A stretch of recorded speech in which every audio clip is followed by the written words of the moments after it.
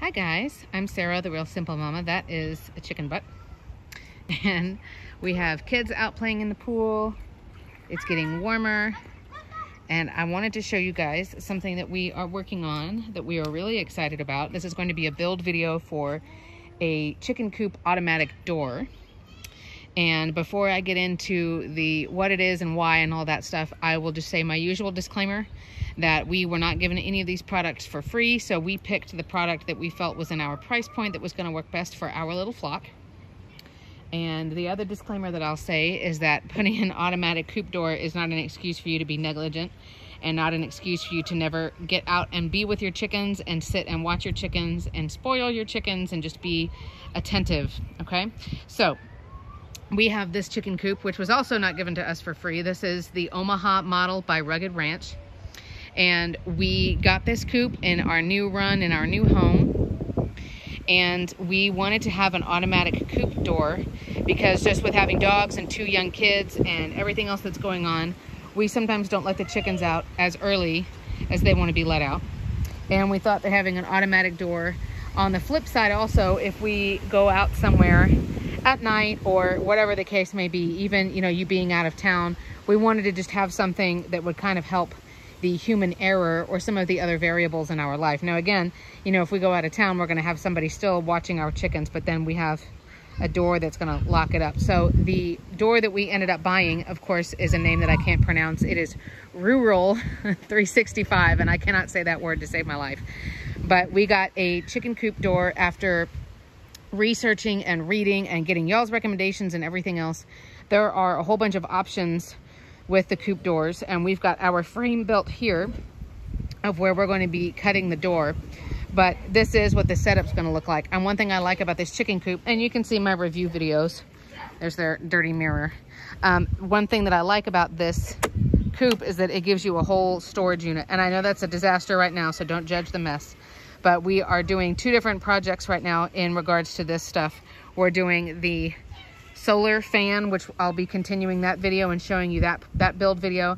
And then this box right here is the motor for that, which is the coop door.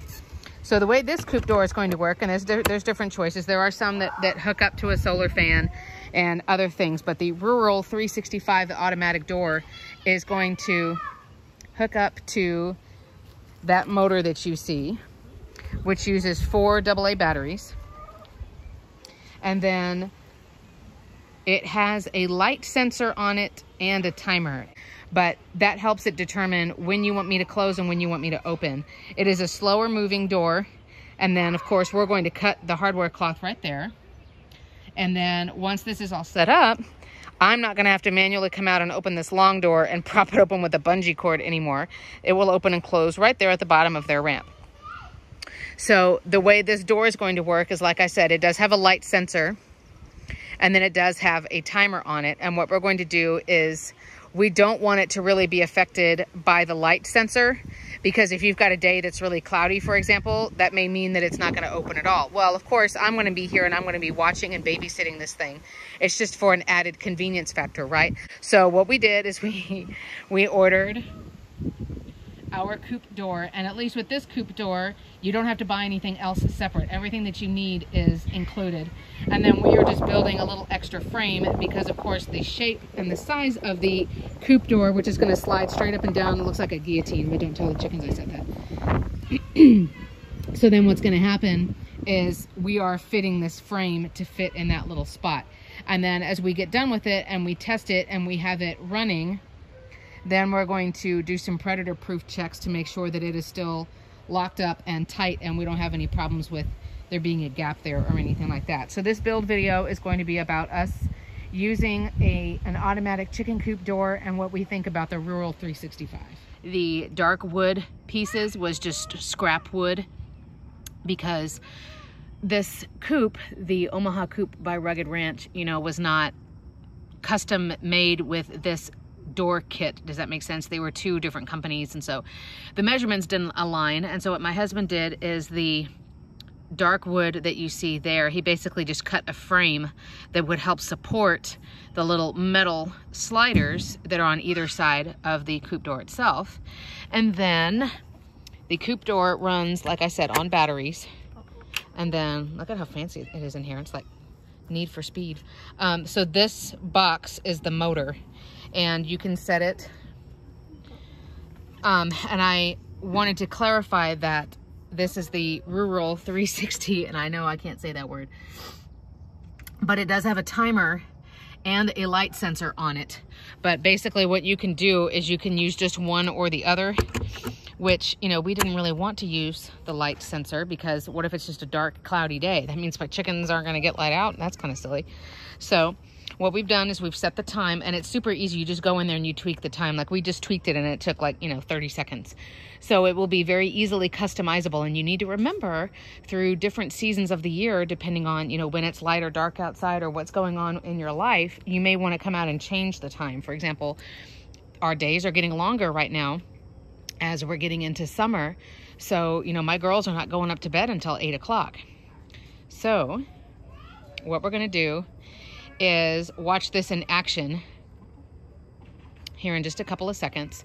But right now what we've got it set to is, you know, it's going to open at 7:15 in the morning, and then it's going to close at 8:15 at night. And we left the big door open all afternoon today because, you know, the girls, they're not going to figure that out like in the heat of the afternoon where they need to come in and get water and all of that stuff. And then in the summer, this is going to be kind of redundant because we have those doors open as well on the second level. So there's multiple ways for the girls to get in there, if that makes sense. But then as it gets to, you know, the days being shorter, or again, you know, if there's a night where we go out to a restaurant and we're not back until after dark or things like that. And remember, this is not an excuse for you to be negligent and for you to never be out with your chickens. But it is just like a nice little, like, oh, okay, well now if I'm out until 9 or 10 o'clock, it's okay because this is taking care of it for me, and then I'm just going to come and check. You could, of course, also get, you know, a game camera or a baby monitor or other things that either you could put in with the coop that's just audio, or audio and video, and that's another way for you to check when you're not at home. But I like that, you know, with the craziness of having 2 young children and, you know, the chores, and everybody wakes up in the morning early, of course, and everyone is starving, and there's laundry to get started and everything else going on, that my girls won't have to wait on me. And the other thing I will say is for this coop or any other coop kit, or, you know, most coops that you've got, there's not a whole ton of room for them to just like hang out inside. And with all of that stuff in there, I have the, usually that trash can is actually inside as well, so it doesn't get rained on. And then their food and their water in the ramp, there's not a ton of standing room in there for 5 chickens. And then if I'm going to be getting 3 more to fill out my flock, you know, that's really not a lot of space. So I don't want them having to hang out here until 8:30 in the morning tripping over each other. So we are very, very excited. I felt bad that my husband had to get in there. The hardest part for him was just cutting the hardware cloth there, cutting that hole there in the coop itself, and then getting in there and building the frame. You can see he also, because he's amazing and very thorough, he also put a panel to help hold this when it goes up. So he put a guard up here for when it's in the open position, and then this is the frame that will hold it. So essentially, you know, you can see that silver vertical piece is the actual, like the little lane or the guide that sits in. So the metal door slides, you know, obviously in between that. And then the wood frame that he built on 3 sides here is holding that frame. So now what we're going to do in the morning is I won't have to open these big doors on the bottom unless I am checking food and water, but no more like bungeeing open the door. And then on hot days, or days when we just want to air out the coop, remember it does have these 2 small windows. It will be interesting tomorrow morning because it is off to the side and it is smaller. I wonder if my girls are going to notice that that's open in the morning, or how long, you know, basically they're all going to stand in there before they're kind of like, hey, wait a minute. Hey, this is open. What? Or maybe they'll already be down and they'll see it open. I mean, who knows? It could go, you know, one of 100 ways. But it's going to be funny the next few days as they get used to that. We did time our girls at what time they actually went up tonight. And then we set this thing to close about 10 or 15 minutes later. You know, because you don't want this to be, again, just a convenience thing. I do need to come out and, you know, take attendance every night if I can. But you don't want it to be, you know, closing like right when you think your chickens are going to bed, and then somebody gets stuck outside. that's not helping anything. So we'd rather time it a little bit late. And of course, right now, I know to you it still looks fairly light, but it's getting pretty dark out here. Oh, look. Dun, dun, dun.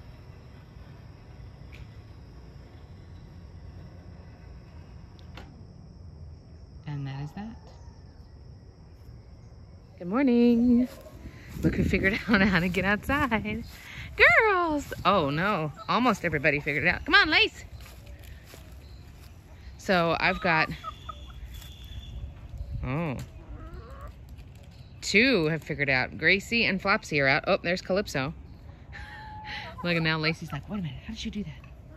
What is that voodoo magic? So this is the first morning that the girls have not had that door open.